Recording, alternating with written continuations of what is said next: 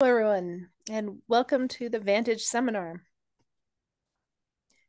So this week, we're continuing with our series on perspectives on Galois groups. And we're very happy to have Daniel Litt talking to us about Galois theory of local systems. So Daniel, is it all right if we record this talk? It is all right. Great. And feel free to ask questions during the talk. So Daniel, please go ahead. All right, thank you so much. It's nice to be here. Yeah, let me just reiterate, if you have any questions for me, please just interrupt me. It's nice to have a little bit of back and forth with these online talks. So everything I'm going to talk about today is joint work. So some of it is joint with Aaron Landsman, and some other parts of it are joint with Josh Lamb, and I'll explain which parts are joint with whom. So let me just say, like, the goal of the talk is to introduce and give a survey of some pretty concrete questions in algebra, which come up when one's studying various questions in arithmetic and number theory. So some of them are quite closely related to things that Professor Harbrader talked about on the first talk in this series. And so without further ado, let me introduce some of those questions. Okay, so the setup is as follows. So this is sort of a very general question you can ask. You start with a group, G. It can be a finite group, or maybe an algebraic group, like GLN or SLN. And you have a bunch of conjugacy classes, C1 through Cn in G. So if you'd like, if G is GLN, just think a bunch of matrices in Jordan normal form. And in this setting, there's a problem which goes, I think, by two names in the literature. So the Hurwitz problem, if G is a finite group, and the Deligne-Simpson problem, if G is an algebraic group, which is it's sort of a Diophantine equation in the group G. So you have these conjugacy classes, C1 through Cn, and you want to know, does there exist G1 and C1, G2 and C2, Gn and Cn, so that some equation is satisfied, and namely, the equation is that the product of the Gi is the identity. Okay, so let me say that again. You're given a bunch of conjugacy classes in a group, and you want to know, can you solve the equation, product of Gi is the identity, subject to the constraint that the ith element of your group, Gi, is in the conjugacy class Ci. So let me make this question a bit more geometric. And I think in this language it appeared in Harbrader's talk in the first talk in this session. So I'm going to call sigma 0n the two sphere minus n points. And if you probably most of you are more algebra geometrically inclined, you can think of that as P1 minus n points. Well, what's the fundamental group of that space? Well, you can take a loop around each point, which I'm drawing now. So maybe this is the loop around the first point. Let's call it gamma 1. The loop around the second point would be gamma 2, all the way up to gamma n, which would be the loop around the nth point. And the fundamental group of the space, P1 minus n points, is generated by the gamma I. And there's one relation, which is that if you go around all the gamma I in sequence, then you can kind of contract that composite loop around the back of S2. I don't know if you can see the gesture I'm making in the little screen in the top right, but that's supposed to be contracting along the back of the sphere. And so that gives you the relation that the product of the gamma I is the identity. And it will be useful to think of this Deligne-Simpson problem or Hurwitz problem in the following way. Namely, is there a homomorphism from this group, pi1 of the two sphere minus n points, or P1 minus n points, into G with the following property, namely that it sends gamma I into the conjugacy class Ci for all I. Okay, so this is a rephrasing of this Deligne-Simpson or Hurwitz problem. Okay, so why would you be interested in this problem? Well, it has a geometric interpretation in the case where G is finite. Namely, well, maybe if you ask for a surjective map like this, it asks, is there a G cover of P1 with specified branching? So what you're supposed to think is that, well, a surjection from the fundamental group onto a finite group is the same as a connected G cover, and the loops around these punctures control how that G cover branches at each point. Okay, and this was sort of a precursor to a question that David Harbrader discussed in the first talk, which was, relevant to constructing these covers in order to try to solve the inverse Galois problem over certain fields. Okay, what if G is an algebraic group? Well, maybe this is a little bit more arcane, but I'll try to convince you that it's something you should be interested in. Well, what does this question become? Maybe if G is SLN or SLR or GLR, it's the question of, does there exist a local system with on P1 minus some points with some specified local behavior at the punctures. Okay. So first of all, why would you be interested in the second question if you're, say, interested in the first? Well, I claim the second question is actually really related to the first one. Why? Because if you have a representation into GLN, let's say over Z, or any ring, you can reduce it mod P and get a representation into GLN FP or FQ. So in other words, the second question is a way of addressing the first question in families, where you kind of fix your group and vary the prime. So you can think, for example, if you want to construct covers of P1 with covering group, a simple group of Lie type, well, those come in families indexed by prime powers, and this is one way of doing it. Okay. So I don't know that there's any kind of general solution to this for finite groups, but in the algebraic case, this is kind of a pretty well understood question. So there's work by Simpson and Kostov and Crawley-Bovey and other people, which doesn't quite completely answer this question. Like, I don't think there's a really simple answer given a bunch of conjugacy classes in GLN. Are there matrices in those conjugacy classes which multiply to the identity? But at least for generic conjugacy classes, this is totally understood. Okay, so let me come to the next question along these lines. So that's the question of constructing rigid tuples, and this should be familiar again from the first talk in the series. Well, what we discussed before is an existence question. So you have some equation, product of GI is the identity, and you want to solve it subject to some constraint, namely that the GI are in some conjugacy classes CI. So if you have an existence question, you should also ask a uniqueness question.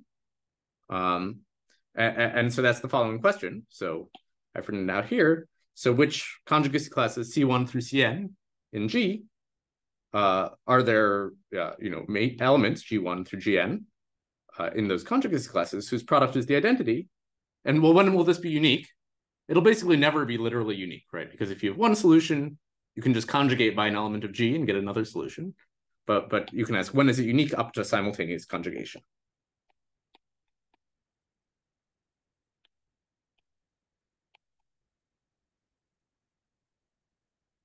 Okay. So we saw in the first talk in the series that if G is finite, well, a solution is the same as a cover of P1 with some specified branching data. And if the corresponding tuple of elements of G is rigid, that cover has some good arithmetic behavior. So for example, it descends to a cyclotomic field. And this is useful for solving the inverse Galois problem, the point being that if you now take the preimage under this cover of some rational points at P1, Hilbert irreducibility tells you that most of the time those will give you G extensions of this field. Okay, and there's some mild extra conditions you can place on the conjugacy classes to get the cover to actually descend to Q. I'm not going to discuss those. Okay, what about the case where G is an algebraic group? Well, you can just ask the same question, and then it becomes the question of studying rigid local systems. So let me just say in words what this uniqueness means. It means those are local systems, representations of pi1, which are determined up to conjugacy by their local behavior at the punctures. Okay, again, why would you do that? Well, first of all, such local systems also have good arithmetic behavior. They're again going to descend to P1 over a cyclotomic field.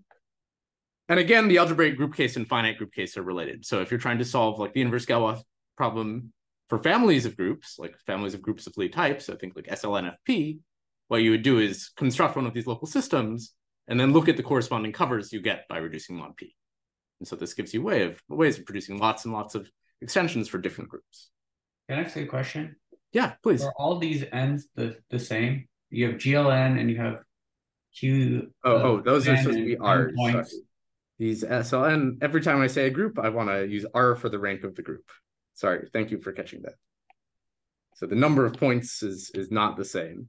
And how about the Q of mu n? Is that so that should have been a capital N, I believe. Oh, so they're all the ends are different. All the ends are different too, yeah. Any two letters that appear in this talk are probably different. So yeah, thank you for asking. Okay. So what's known about this question? So again, I think the finite group case for kind of arbitrary groups is kind of complicated, although a lot is known for specific groups. In the algebraic case, the case of representations into the general linear group, these were classified by Katz in his book Rigid Local Systems in 1996. And the key property they have is that they're all of geometric origin. So meaning they show up in the cohomology of families of algebraic varieties. I'm going to try to bring that down to earth by the end of the talk. So I'm going to give you some idea of what Katz's classification looks like. Maybe let me just remark that if you replace GLR with another algebraic group, this is actually more or less open. I think that there's not, except for a few groups, like I think maybe GSP4 or something is understood. For a general group, I don't think we really understand rigid G-local systems. Okay, so let me tell you the nature of Katz's classification, because it's really kind of beautiful and miraculous, and it'll show up a little bit later in the talk. So before I do that, are there any questions?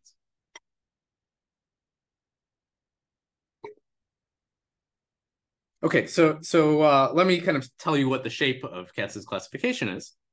So what are we trying to classify? We're trying to classify tuples of conjugacy classes in the general linear group. I think this time I wrote correctly GLR, and here the n's are the same. So we're trying to classify tuples of conjugacy classes so that there's a unique set of matrices, GI and CI, whose product is the identity, up to simultaneous conjugation. Okay, so what does Katz do? He finds this kind of complicated operation called middle convolution, which I'll discuss at the end of the talk. And what it does is it takes a rigid tuple of conjugacy classes, and it produces a new rigid tuple of conjugacy classes, the same number, but in a different group. So you start with n r by r matrices, and you get at the end n r prime by r prime matrices. And the interesting property is, okay, first of all, this new tuple is rigid, and second of all, r prime is smaller than r, so you've decreased the size of the matrices. Okay, so what's the idea? Well, then maybe it's clear what to do. You start iterating this procedure. You eventually get down to r is 1. And what is, a bunch of 1 by 1 matrices which multiply to the identity is just the same thing as a bunch of numbers which multiply to the identity. And those are very easy to classify. Okay, so in what sense is this a classification? Well, a miracle happens. I mean, a miracle with a proof. It's not an inexplicable miracle. But the miracle is that whatever this middle convolution operation is, it's invertible. So what that means is the output of Katz's classification is that, well, you classify all rigid tuples of 1 by 1 matrices, that is just n tuples of numbers multiplying to the identity, and then all rigid tuples are generated by those by iterating this middle convolution operation. Okay, this doesn't mean that like any question you have about rigid local systems is easy to answer. Like there's lots of actually open questions about rigid local systems, despite the fact that there's a classification. But at least it gives you a place to start looking. But just to give you an example, like it was open for quite a while after Katz, like could you classify all rigid local systems where the corresponding representation of like the fundamental group of S2 minus some points that you get has finite image. So that was like open for a while until it was solved by Belkale. And there's lots of other interesting open questions about rigid local systems. Okay, so that was all background. I want to now start talking about like the actual subject of this talk, which is a strict generalization of the study of rigid local systems. And in some sense, it goes back a little bit further. So I want to kind of introduce this question and then talk a bit about the history. And the question is a dynamical one. Okay, so let me, well, maybe before I move on to the next question, are there any questions about rigid local systems? Yes, Daniel. So when R is 1, there's really no constraint. Any tuple of n numbers that multiply to 1 is rigid. There's no. That's right. So okay. in GL1 is abelian. So a conjugacy class is just a single element, and unique up to simultaneous conjugation doesn't do anything. So any n numbers count. Any n numbers multiply to 1. Okay. Yeah, that's right. There's a little lie in what I wrote here. So this geometric origin, it really only holds if the conjugacy classes have only root of unity eigenvalues. Okay. Thanks. Any other questions? Okay, so now I want to introduce this kind of dynamical question, which motivates the talk. Okay, so suppose I have an n tuple of elements of a group G which multiply to the identity. So I claim there's a kind of simple way to make a new n tuple. And so let me write it down. So I'm going to write down a bunch of operations on n tuples of elements of a group, which multiply to the identity. So what's the idea is I want to swap the ith and the ith plus first element of the group. Okay, and you can't actually do that because matrix multiplication or multiplication of elements in a group is typically not commutative, right? So matrix multiplication is famously not commutative. So what do you have to do? You have to fix up your swapping. And so what do? Well, you leave all but the ith and ith plus first group element alone. And then you conjugate the I plus first one by the ith and put it in the ith position. And then you put the gi in the ith plus first position and then leave the rest alone. Okay, and if you stare at this formula for a little bit, you'll see that what I've done, this sort of modified swapping, it preserves the property that the product of the group elements is the identity. Right, so you go up from G1 to GI, then you get GI plus 1, then you get G1 I inverse, and then GI again. So here, these two things cancel out, and you get just the product of the G's, which was the identity to start with. Okay, so this gives an action of some group, the group generated by the sigma i's, on n tuples of elements of G, and that of course descends to an action on n tuples of elements of G, modded out by simultaneous conjugation. Okay, so this is some dynamical system. It's a group action on a set. I'm going to describe it in other ways shortly, but you can think of this as a really concrete thing. You start with, for example, if G is GLR, you start with n R by R matrices, which multiply to the identity, and then I'm going to produce new n tuples of R by R matrices by swapping them around and conjugating in this way. Okay, and the basic question here is just what are the dynamics of this action? And this is something that's been studied for a very long time. I think the first case I know where it was studied is by Markov in the 1860s, so who was studying the kind of dynamics of some affine cubic surface, which is a special case of this when G is SL2. And then there's lots of recent work as well. So Bourgain, Gambert, and Sarnak have studied this dynamics. There's a beautiful recent paper by Will Chen on it. Goldman and other people, topologists, have studied it. There's ongoing work by Eskin, Philippe, and Rodriguez Hertz. So this is sort of a dynamical system that's like one of the best studied dynamical systems in all of mathematics. Okay, and I want to ask a kind of basic question about it when G is an algebraic group. So think GLR or SLR, which is what are the finite orbits of this action? Okay, so maybe that's the most basic question you can ask about a dynamical system. Okay, so let me just kind of discuss a little bit about where in arithmetic and topology this dynamical system shows up. So if G is finite, understanding the orbits of this dynamics are the same as understanding the components or maybe the topology of Hurwitz spaces. So a tuple like this corresponded to a cover. A Hurwitz space is a moduli space of covers. And the dynamics of this action control like the components of that moduli space. Okay, and when G is an algebraic group, I'm going to spend the rest of the talk discussing this. So maybe wait a second for some motivation. But maybe a remark is that this is just a strict generalization of the study of rigid tuples or rigid local systems. And why is that? Well, let's suppose you have a rigid local system, right? So what does that mean? It means that like up to conjugation, this tuple of matrices, for example, is just determined by the conjugacy classes. Well, what does this action do to those conjugacy classes? It just permutes them, right? So what that means is that if you have a rigid tuple, it has finite orbit under this action. So studying the finite orbits contains studying rigid tuples or rigid local systems as a sub-question. Okay, so I'm going to now talk about kind of the history of this question in the case where G is like GLR or SLR, an algebraic group. So stop me now if you want to ask about the finite group case.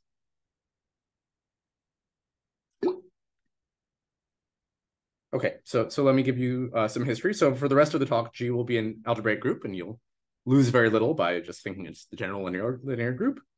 Maybe even SL2 is already going to be very interesting. So let me remind you what we're studying. So we take G to the n modulo simultaneous conjugation, and we're studying the action of this group on it, which is given by these sort of modified swapping operations. I'll explain where this comes from shortly. It has a really kind of beautiful topological interpretation. But our question is just what are the finite orbits? Okay, so let me kind of tell you where this big group action comes from. And I'll maybe even slightly generalize it a little bit. So before we had sigma 0 n, which was a 2-sphere minus n points, and well, 0, you should never write down a number in a talk. You should always make it a parameter, right? So 0 now is going to be a G, and we're going to study sigma Gn, which is a genus G surface with n punctures. Okay. So here's kind of a pictorial definition. I've drawn this supposed to be G handles here and n punctures. And let me kind of rewrite this set G to the n minus mod simultaneous conjugation. I'm going to now call this xgn of capital G. And what is it? It's group homomorphisms from the fundamental group of my space. So remember, this was just free on n minus 1 generators before, into G up to simultaneous conjugation. Okay. So this is the space we're interested in. If G is 0, this is what we were studying before. Okay, now where does the group action come from? Well, I think now it should be clear that there's a lot of symmetries of this situation. Anytime you have a symmetry of this surface sigma Gn, you get an automorphism of this set. Well, why? If you have an automorphism of this space, it acts on pi1, and so it'll act on representations of pi1. Okay, so let me now make that precise. So I'm going to define a group mod Gn, which generalizes this group sigma 1 through sigma n minus 1 from before. What is it? Well, maybe the topologist way of defining it is you take orientation preserving homeomorphisms of the space sigma Gn. That's a topological group with the compact open topology, and you take its component group. Okay, so that thing has an outer action on the fundamental group of sigma Gn, outer because these homeomorphisms don't have to preserve a base point, but nonetheless that induces an action of representations of pi1 into G up to conjugation or isomorphism. Okay, if you're an algebraic geometer, maybe another way of describing this group is pi1 of mgn. Okay, I've written a little squiggly equals sign here because actually these things are only the same up to a finite index subgroup, but we're interested in finite orbits, so the difference won't matter. Okay, if G is 0, this is a very familiar thing. It's what we saw before, this group sigma 1 through sigma n minus 1, which has another name. It's the spherical braid group on n strands.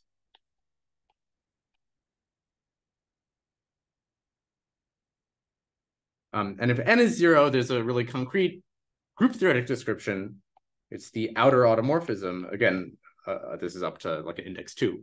The outer automorphism group of the fundamental group of pi1 of sigma Gn, which is some really explicit group with 2G plus n generators in one relation. Okay, so maybe this last equality or squiggly equal sign should tell you that, in fact, you can make this problem like a question of pure algebra. It's really just a question about representations of pi1 of a surface. Okay.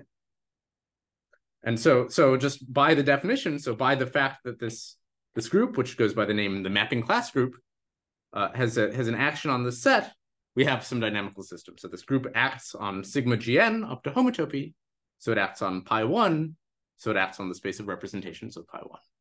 And what we're interested in is studying the finite orbits of that action.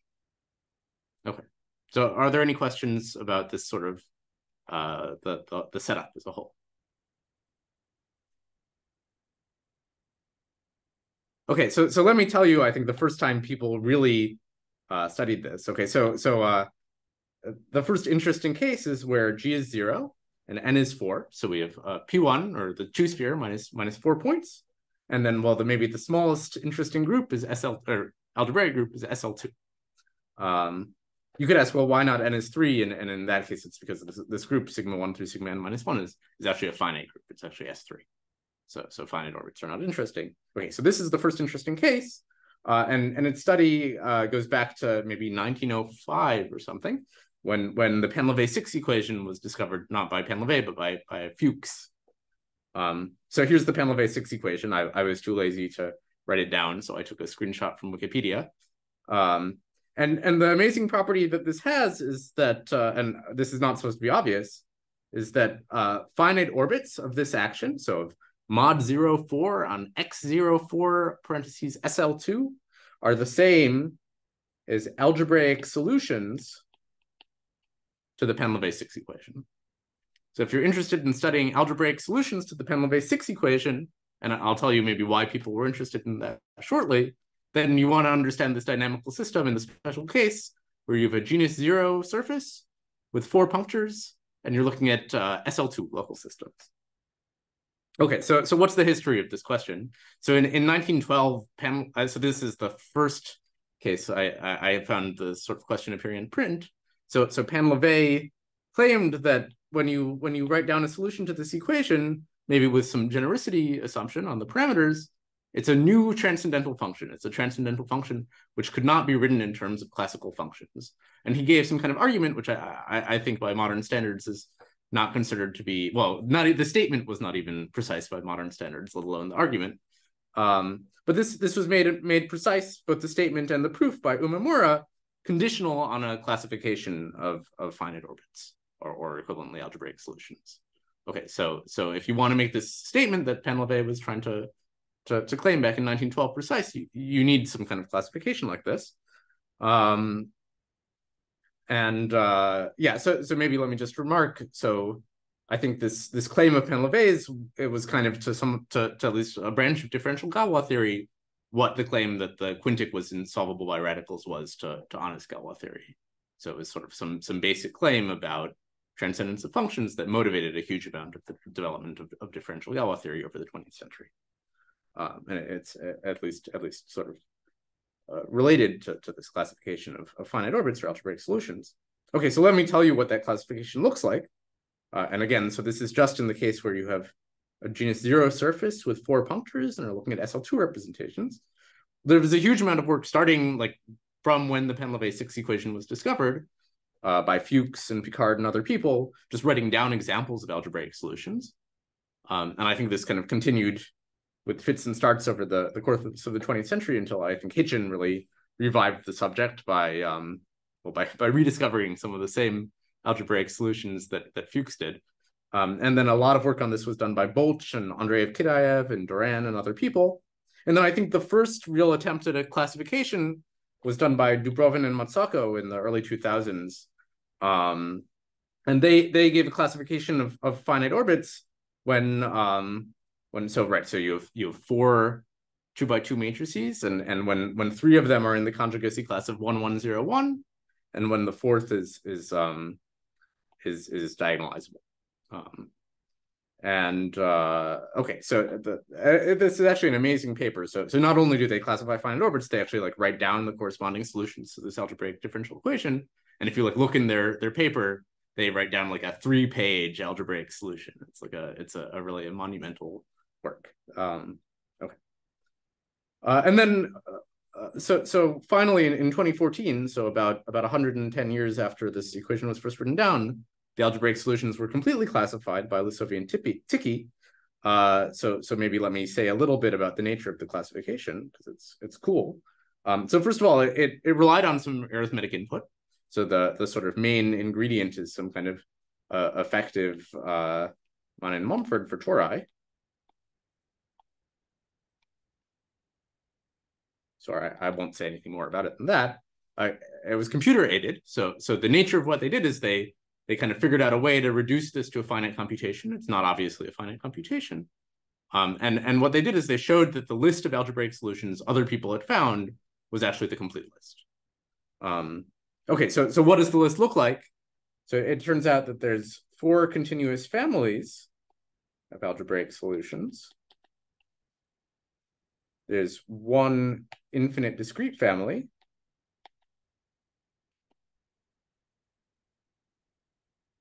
And then there's 45 exceptional solutions. Okay, so the upshot here is it's kind of complicated, and in fact, I'm really actually suppressing a lot of the complicatedness, and the reason why is that Lisovi and Tichy kind of classify these algebraic solutions or equivalently finite orbits up to kind of a complicated equivalence relation. So really each of these each of these families kind of represent several other families that are related to each other by some moves one can make on finite orbits or algebraic solutions. Okay, so what's known? So this case of genus 0 and 4 punctures and SL2 is kind of, in some sense, understood, although there's still some open questions about it. So what's known beyond that? So the answer is very little. So let me kind of give a brief overview. So if in genus 0, when n is bigger than 4, so there's some sporadic examples in the SL2 case due to Caligaris and Matsako and others. The case where G is just upper triangular 2x2 matrices, so the case where you're looking at kind of representations which are not irreducible. This was classified by Cousin and Moussard, and then it's also there's some work by McMullen that's more or less equivalent. And then when n is 5, there's a number of computations by Ticky, but it's kind of not exactly clear to me. I think it's plausible that he's found all the solutions for SL2 or all the finite orbits for SL2, but it's not clear to me like to what extent there's a rigorous proof of that. And then when G is bigger, when G is positive, the genus is positive, and you're looking at representations into SL2, there's a classification by Biswas, Gupta, Mnj, and Wang. Okay, so let me tell you, so I think that's what was known maybe 3 years ago. So let me tell you what was conjectured at the time, and then I'll tell you about some more recent work on the subject. So before I start kind of telling you about the conjectures, are there any questions? Oh, yeah, Daniel, I had a question about the result of SL2. Yeah. So the continuous family is like, is it known like what the dimension is for those? Oh, everything is known about them. Yeah. I think there's one of dimension 3, no, one of dimension 2, maybe, and 3 of dimension 1, if I remember correctly. Mm-hmm. And also, like, does it also classify like the sizes of the orbits too, or? Yeah, really. If you look at this paper of Lissopi and Ticky, it's great. They have like Cayley graphs of all the orbits. It's a beautiful piece of work. Oh yeah, thanks. And Daniel, I know you said my chance to ask about the finite group case was earlier, but like this classification, does it give you uniformly small orbits for SL2 FQ, or does it not work like that? Like if you have it gives you all I mean somehow just it'll give you all the uniformly small orbits. Somehow there's like an ultra product trick you can do. If you have a uniformly small orbit, you can make a finite orbit and characteristics. Yeah. And you don't really need ultra products. You can also just use algebraic geometry. Yeah, that's right. Okay, so let me tell you what was conjectured, and sort of part of what got me thinking about this subject. So I'm just gonna limit myself to the case where G is GLR. So I think there were kind of 2 conjectures about this story. So the first one was conjectured more or less independently, I think, by Kissin and then by Peter Wang. And it's that if G is large compared to the rank of our group here, so if G is large compared to the dimension of their representations, all finite orbits, so a finite orbit, remember, you have a representation of this group into GLR, and you want to ask if it has finite orbit. And there's an obvious way to get a finite orbit, which is if this representation has finite image. Okay, and the conjecture is that those are all of them. So there's basically no interesting finite orbits when G is big. That was compared to the dimension of the representation. So that was the conjecture. And then there was another conjecture about this, which is that actually there are a lot of finite orbits. So the finite orbits are Zariski dense in the space of representations. Okay, so here, remember, this was the space of representations of this group into GLR up to isomorphism or up to conjugacy. That has the structure of an algebraic variety, and if you have a set in it, like the set of all finite orbits, you can ask if it's Zariski dense. So you should think maybe the first conjecture is that there's not a lot of finite orbits, and the second is that there are a lot. Maybe let me remark, I'll say a little bit more about what this conjecture where this conjecture came from, but they really conjectured something much stronger. So they conjectured something like there were the set of representations of geometric origin were Zariski dense, but that it implies what I wrote down. Okay, so the first remark, and maybe it's not so surprising from what I've said, is that these conjectures can't both be true. They contradict each other.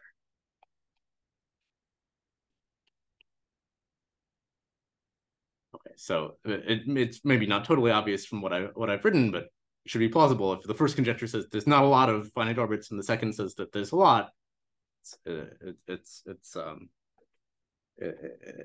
at least some tension between them. Okay, and it's not totally trivial to see that the two conjectures can't both be true, but it's not so bad. Okay, so maybe let me say where some of the motivation comes from. So I think for Kisin, the motivation for this question comes from some ideas around the P curvature conjecture, which is kind of how I got interested in it as well. So these conjectures of Kurtz and Buder Wang, so they're interested in understanding representations of geometric origin, so local systems which show up in the cohomology of algebraic varieties.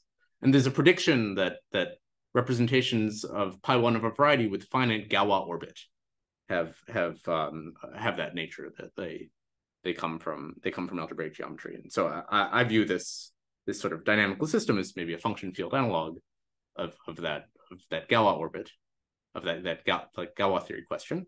And it really is, I mean, if you think about like local systems on the generic curve, it really is the same question. So it's studying kind of actions of the Galois group of the function field of MG on local systems on a curve. And maybe let me just make a remark, which is I don't know that this expectation appears in the literature, but I think it's a plausible one, which is that so from this point of view of like the relative Fontaine-Maser conjecture, so like studying Galois actions on local systems, I think it's natural to expect that these finite orbits, maybe when the genus of your curve is at least 3, are all of geometric origin. So at least this is kind of compatible with some standard conjectures about mapping class groups and rigid local systems. So I can say more about that after the talk if you're interested. Okay, so I think this was sort of the state of play as of 2 or 3 years ago. There were these two conjectures, which I mean, I think they were thought about by different communities of people, but they couldn't both be true. Okay, so let me, well, I'll tell you some theorems now. You can see the next section at the bottom of the page. It's called the theorems. But before I do that, you should ask me some questions if you have any. So when you say these contradict each other, is that for a fixed G, N, and R? And are there also implications where if one is false for certain parameters? Yes. So for fixed G, N, and R, as long as R is at least 1, sorry, at least 2, they can't both be true. And for R is 1, they are both true, actually. So as long as R is bigger than 1, they can't be both true for the same GN. Yeah, but and what do you have to show? You have to show that like representations with finite image are not Zariski dense. That's not, it's a little argument with like Jordan's theorem about finite subgroups of GLR. Okay. Any other questions?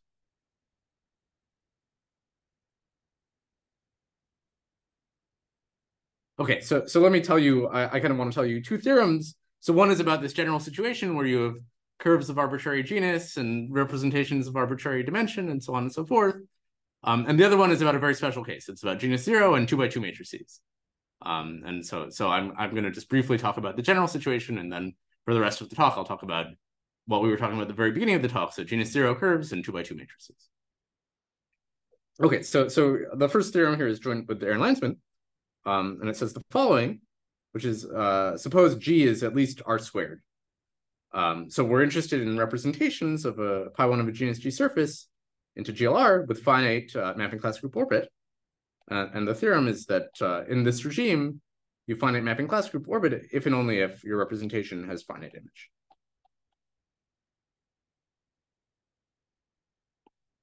Okay. So just a remark is you really need some hypothesis along these lines, like the G has to be big. If you don't assume G is big compared to R, there's lots and lots of really interesting representations with infinite image and finite orbit. So after the talk, if you want, I can tell you how to make some. Okay, so the corollary here is that this kind of resolves the 2 conjectures I mentioned before. So this conjecture of Kisin and Wang, that if G is big compared to R, there aren't interesting finite orbits, so they all have finite image, is true.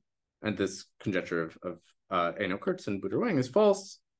Maybe let me just say it's false, but still really interesting, like in the sense that I think there's some reason to believe that some variants of it should be true. And there's really beautiful work of Ano and DeYoung proving some kind of variant of it. And I think there's lots of other plausible sort of interesting and interesting subsets of these spaces XGN of GLR, which should be Zariski dense and have some properties that are related to being of geometric origin or related to having a finite orbit.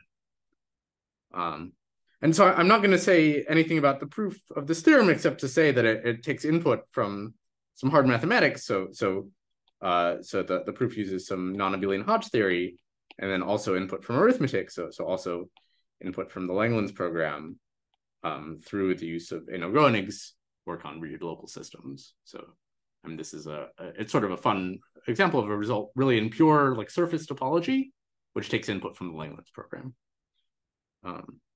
Okay, so that's the first main result I wanted to talk about. Are there any questions about that before I for the rest of the talk, I want to talk about 2x2 matrices. But before I specialize to 2x2 matrices.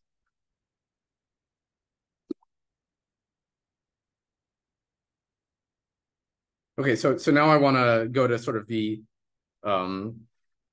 original case where people were studying this question. So the case of and where we started in the beginning of the talk. So the case of n matrices where under this kind of swapping action, you get finite orbit, and just the case of 2x2 matrices. And so the theorem here is joint with Josh Lamb and Aaron Landsman, and it's a complete classification of tuples of matrices in GL2 to the n.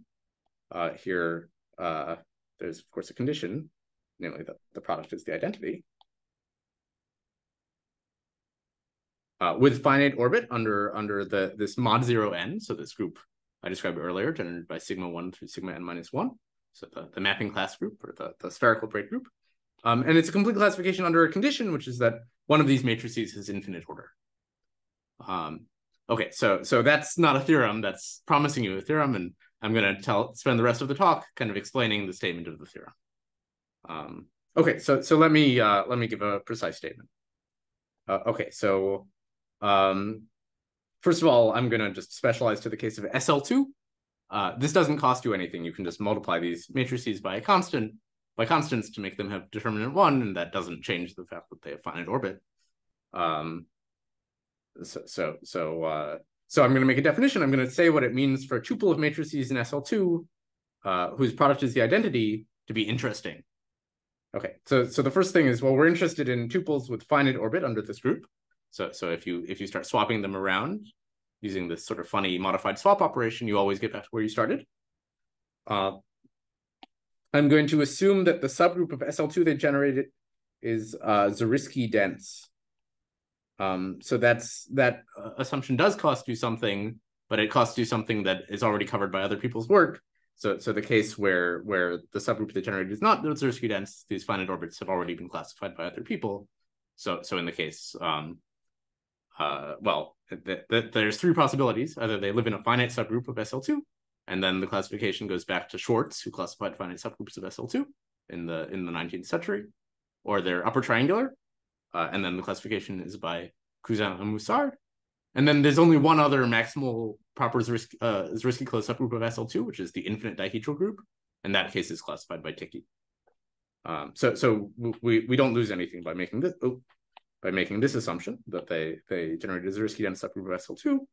And then I'm also going to assume that this finite orbit doesn't move in a continuous family.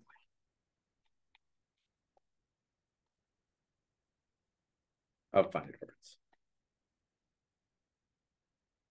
And it's less obvious that it's easy to classify the continuous family, but basically there's work of Corlett-Simpson, which classifies non-rigid two-dimensional local systems on varieties, and Diarra used this in 2013 to classify the continuous families of finite orbits, in this case of SL2 or GL2. And then there's one more assumption I want to make, which is that none of these matrices are plus or minus the identity. Okay, and this doesn't cost you anything. Why? Well, if one of the AIs is the identity, you can just throw it away. It doesn't affect anything. If it's minus the identity, you can multiply it by -1 and multiply one of your other matrices by -1, and then it becomes the identity. And then you can throw it away. So in other words, if one of these matrices is a scalar matrix, it's not interesting. You can reduce the finite orbit to one with fewer matrices. Okay, so I'm going to make all these assumptions, and I'll say that a tuple of matrices is interesting if it satisfies these assumptions. Okay, and our goal is to classify interesting tuples, and I claim if you've classified the interesting tuples, you've classified all the tuples. Okay, and here's the precise statement of the theorem, which is joint with Josh and Aaron. Okay, so what does it say? So suppose we have an interesting tuple of matrices. And moreover, so the real hypothesis here that means we don't have a complete classification of all finite orbits is that we need one of these AIs to have infinite order. Okay, then the classification has the following structure. It says there's some explicit complex numbers, lambda 1 through lambda n, such that if you multiply these matrices lambda AI by lambda I, then they have the following form. They're MC chi, I'll say what that means, of B1 through Bn. So they're produced from some other tuple of matrices, B1 through Bn, where here these B1 through Bn are n-2 by n-2 matrices. And the subgroup of GLn-2 they generate is a finite complex reflection group. Okay, so in order for this theorem to make sense, I have to explain two things to you. I have to say, what is a finite complex reflection group, and what is this MC chi? Okay, so let me do that now. So first of all, MC chi we actually already saw. So this is Katz's middle convolution operation from the beginning of the talk. So we saw it in the sense that I told you it exists, and at the very end of the talk, I'll try to say something about what it is. But I want to say it's just some explicit operation you can do on matrices. I think if you look at Katz, it looks a little bit forbidding, but it's really something you can plug into a computer, and you plug in some matrices and you get out some other matrices. So I'll come back to that, but I want to say first, what is a finite complex reflection group, and like in what sense is this really a classification of these finite orbits in the case of n 2x2 matrices?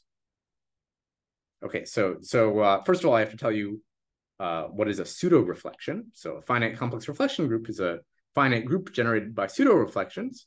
And what is a pseudo-reflection? It's a R by R matrix, which is invertible and has the property that rank of B minus the identity is 1. So in other words, it fixes a hyperplane. It's a pseudo-reflection rather than a reflection because it might not have order 2. It might not, the non-unit eigenvalue might not be -1. Okay, and now what's a finite complex reflection group? Well, it's a subgroup of the general linear group.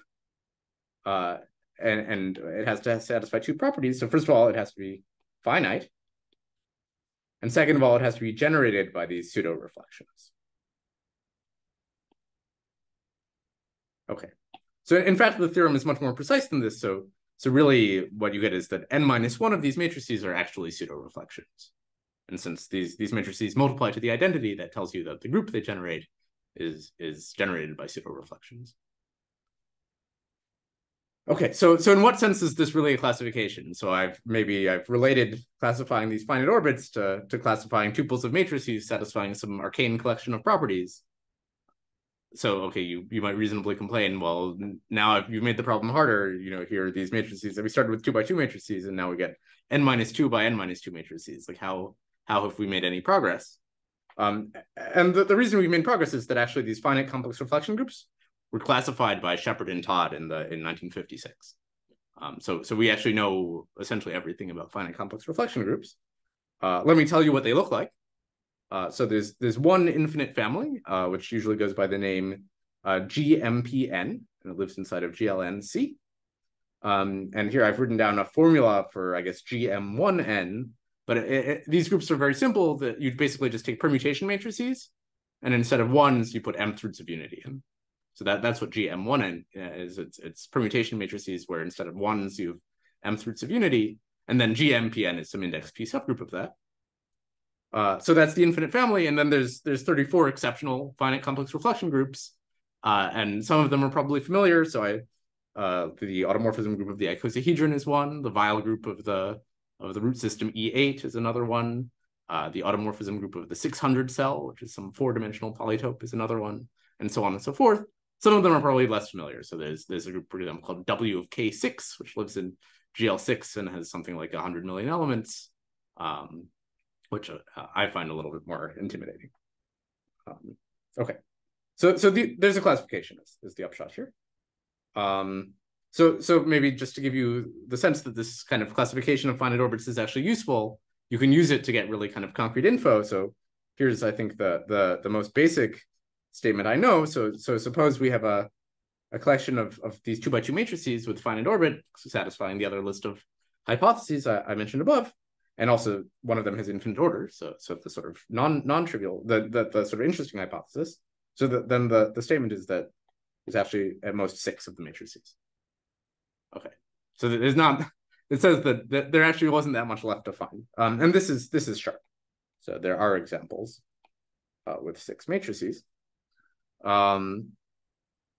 Maybe let me just say a word about how one deduces this corollary from the classification. So I don't know a direct proof of this corollary. Like the way we prove this corollary is we first show that these finite orbits that we were studying are related by middle convolution to finite complex reflection groups. And then we use the classification of finite complex reflection groups to say that there's sort of no examples when you have more than 6 matrices. So it's a really indirect argument.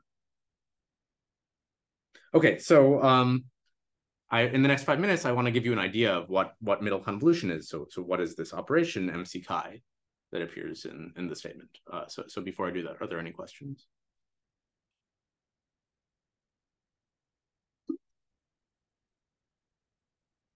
Okay.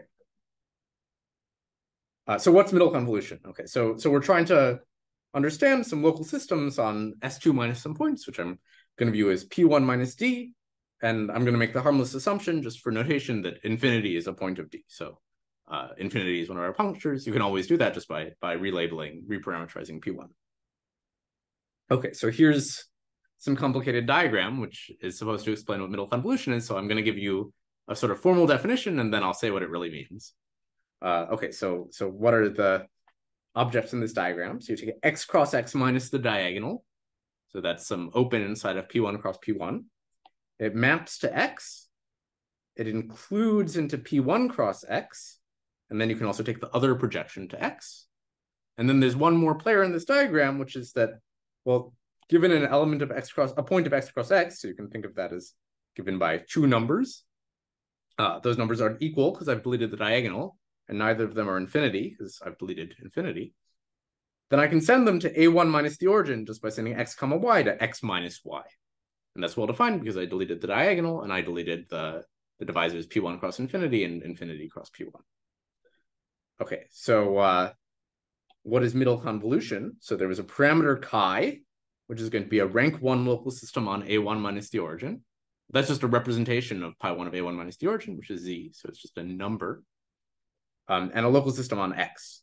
Okay, so what is MC chi of this local system on X? It's a new local system on X, which has the following form. It's R1 pi 2 lower star of J lower star of pi 1 upper star V tensored with alpha upper star chi. Sorry. Okay, so that's kind of complicated. Let me say what it actually means in the case we care about. So the case we care about is the special case where V has finite monodromy group G, and you're supposed to think it's a finite complex reflection group.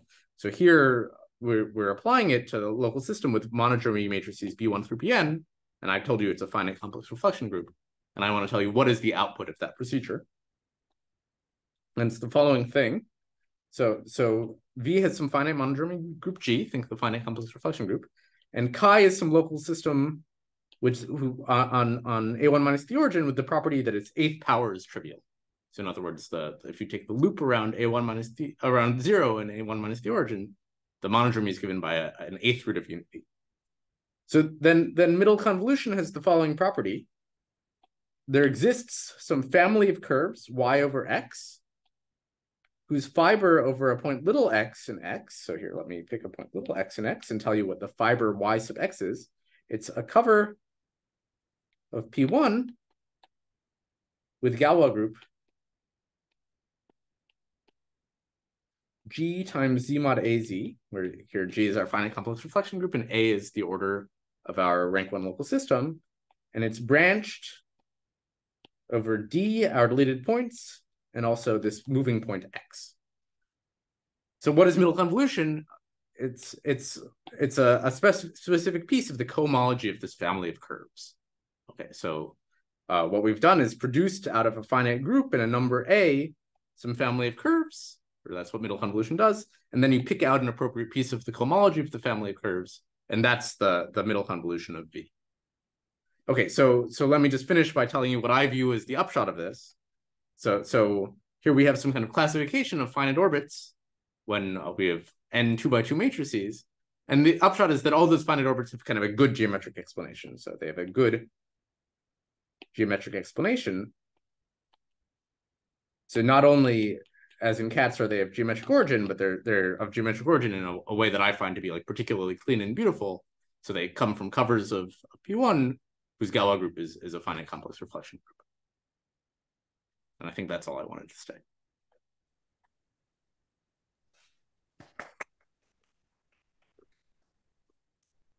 Thanks, Daniel.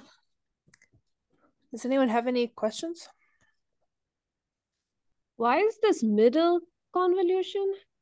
Why is it middle convolution? I mean, I think it's so, right. So when Katz describes this operation, I mean, I kind of give, even this definition is like not exactly what Katz wrote, it's equivalent, but Katz describes it in terms of some perverse sheaves. So there's this J lower star is a middle extension. I think that's where it comes from, I think. Did you also say it changes rank somehow? Yeah. So there's a really fun thing. So, sorry. Can you slow down and explain how the rank changed? Yeah, so it's kind of fun, right? So in Katz's construction, when he's studying rigid local systems, it decreases the rank, right? So you start with rank whatever, and then you keep going until you hit 1. So in our situation, it's actually quite different, and I think this is maybe one of the most fun things about the classification. So I appreciate the question. So here we started with some rank 2 local system, and then the output was a rank n-2 local system. So it increased the rank, but it made it simpler in another way. So you start with something with infinite or even Zariski dense monodromy, and you end up with something with finite monodromy. And so, very special kind of finite monodromy where you can totally understand it. So yeah, so it's kind of fun. So when you have 4 2x2 matrices, so the Pendelbay 6 case, then n-2 is 2, and so you go from 2x2 matrices to 2x2 matrices. And in that case, it was sort of a very famous symmetry of the Pendelbay 6 equation called the Okamoto transform. But when you add more points, it actually makes the local systems bigger, which I think maybe why people miss this. But it still makes them simpler, kind of interesting and understandable way. Wait, sorry. So no, I just want to say that explicit description you said R pi 2 lower star pi 1 pullback tensor. I just want to see how it changes rank. Can you just add some numbers for me? It's kind of complicated. I would have to. Oh, it's complicated. Yeah, I mean, we can do it. It's just like the computation of the Euler characteristics of the system on a curve. But yeah, I see. Where does it go from rank what to rank what? If you just tell me the numbers, I'll try to figure out. So V say has rank n, and so then V it has becomes rank 2, and this total thing has rank n-2, where n is the number of points of D. D. Okay. Yeah. All right. Yeah, so I mean, it's not actually hard to figure out. So the only slightly complicated thing is this J lower star, which means the number of, like, the multiplicity of the eigenvalue 1 in the local monodromy shows up. Okay, awesome. Thank you. Yeah, no problem.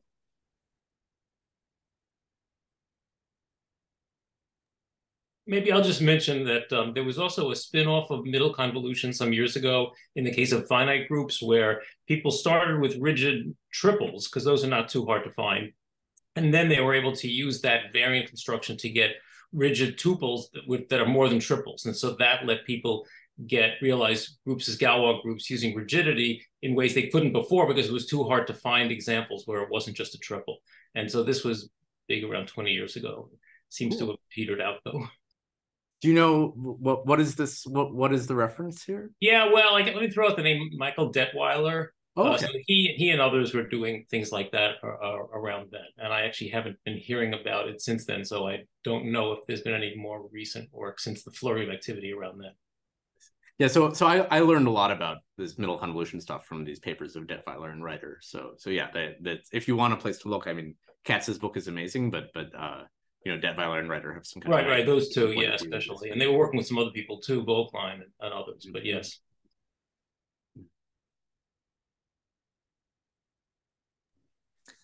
Great. Let's thank Daniel again. And our next talk is December 12th with Andrew Obis.